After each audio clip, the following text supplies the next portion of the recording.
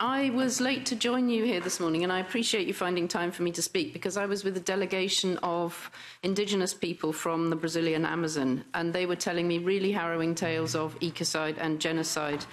in their country. So my question really to the negotiators is, how could we have given this fascist Bolsonaro, who's made racist comments about the need to eliminate indigenous people from the forest, who are actually protecting it and for whom it's a sacred home, how could we have given him a green light to send the ranchers in to burn the forest? And of course, we all understand here that the Amazon is not only important to those who live there, but to the whole world because of its role as a carbon sink. Surely it's our European trade policy that has caused this problem in the Amazon, and it makes a mockery of any suggestion that trade actually works for all.